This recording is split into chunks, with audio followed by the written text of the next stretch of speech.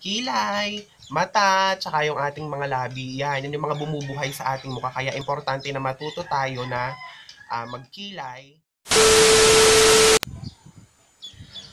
So ayan, once again, welcome back to my YouTube channel. Para sa ating mga bago pa lang dyan na nanonood, please don't forget to subscribe, like, and share my videos. And of course, please hit the notification bell para at least lagi kayong updated sa aking bagong video. So for today's video guys, wag na nating patagalin pa. So, kita nyo naman, nandyan pa yung mga marks ng mga acne marks. So, nag-lipstick lang ako ngayon at maglalagay muna ako ng powder before tayo mag-start. So, magbabalik ako mamaya very, very soon.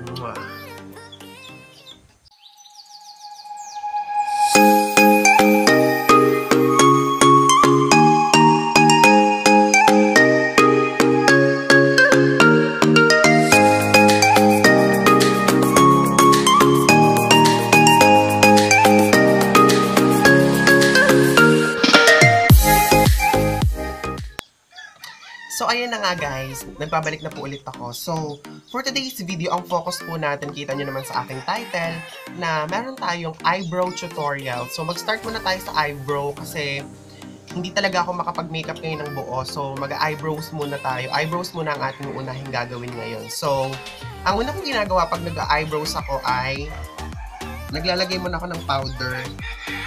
So, gamitin ko lang itong translucent powder ng Eyeshadow in the shade Natural. So, ayan. Gamitin ko lang siya para sa aking eyebrows. Then, gamit tayo ng brush para ma-blend natin siya.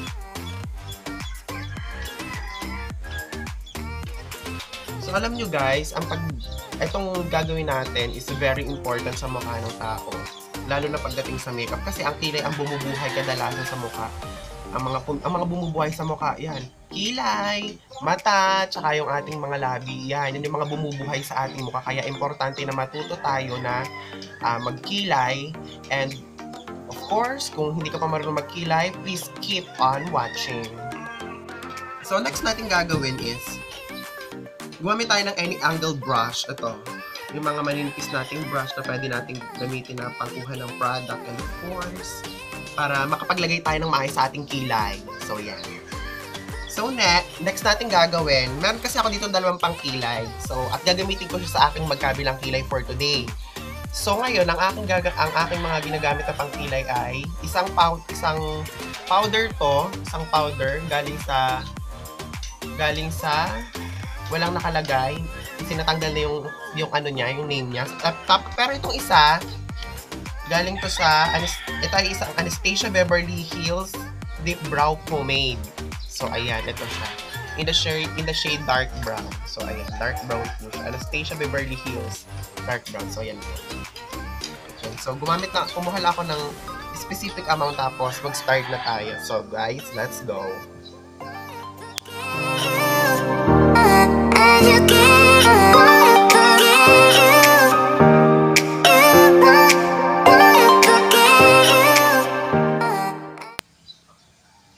Makikita nyo kasi powder yung ginagamit ko ngayon, medyo yung effect niya sa kilay ko medyo mild kasi nga powder siya. So ganito lang siya kaliit na powder, pinukuha ko lang. Tapos continue lang natin yung pag-blend.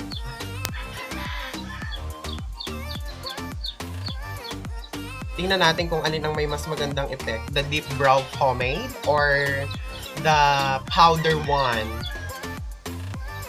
So, ituloy lang natin yung pag-blend. As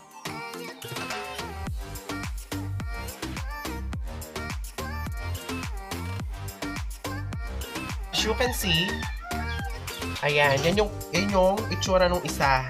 So, next naman natin is lipat naman tayo sa kabila bago tayo maglinis or bago natin tanggalin yung mga labis-labis ating eyebrow. So, gamitin naman natin tong Anastasia Beverly Hills Deep Brow Pomade in the shade dark brown. So, ayan, dark brown. Gamitin natin to para sa ating eyebrow. So, and at the same time, gamitin ko pa rin tong same brush para yung ginamit lang natin na pangkilay mismo ang nagkaiba in the same medium or in the same materials na gagamitin natin. So, makeup too. So, let's start. Kuha lang ako ng konting amount ng ating product. And of course, try din natin siya sa kabila kung sino ba talaga sa kanilang dalawa ang the best at ang may best effect sa aking eyebrows.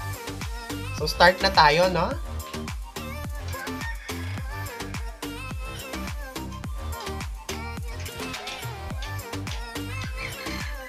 Oh, I could say na hindi talaga nagbibiro si Deep Brow Pomade ng Anastasia Beverly Hills. Kasi meron talaga siyang matinding lagapak agad dun sa dulo, oh. Oh, pa, oh.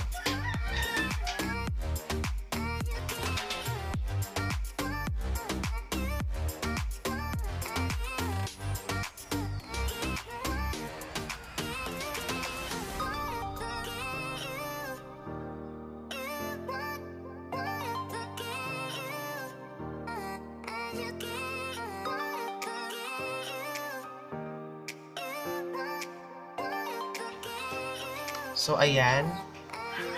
So, gamit lang tayo ng spoolie para malinis natin siya.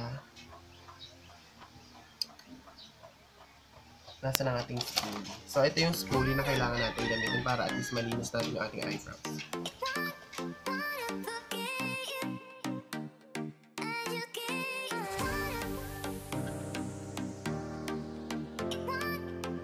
Guys, don't worry if ever na may mga lapse na product sa ating ginawang eyebrows kasi pwede naman nating tanggalin or linisin yan mamaya. So, meron ako ditong gagamitan na Naked or Urban Decay Seamless Concealer. So, in the shade number 2, gamitin natin siya para sa ating paglilinis ng ating eyebrows. So, ayan.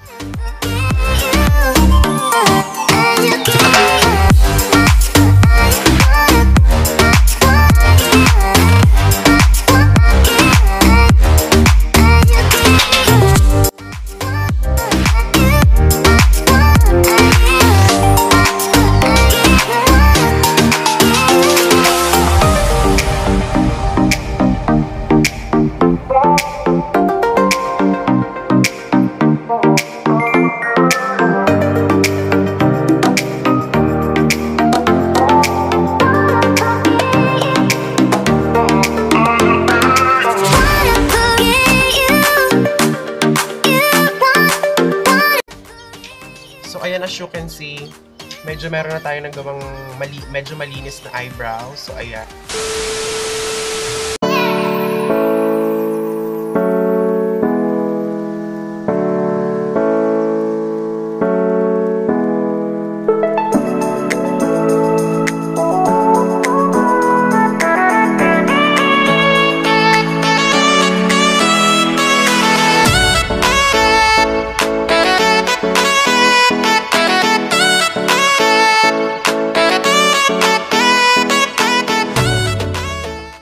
So, ayan na nga guys, so, tapos na nga tayo sa ating paggagawa ng ating eyebrows or sa ating pagkikilay. So, nyo guys, kung gano'n siya may magandang effect na naibibigay sa ating mukha kahit wala akong eyeshadow, wala akong blush on, hindi buo yung makeup ko, wala akong foundation, nag-powder lang ako, pero maganda yung naibigay ng effect. So guys, if you like my video for today, so please don't forget to subscribe, like, share, and comment my videos.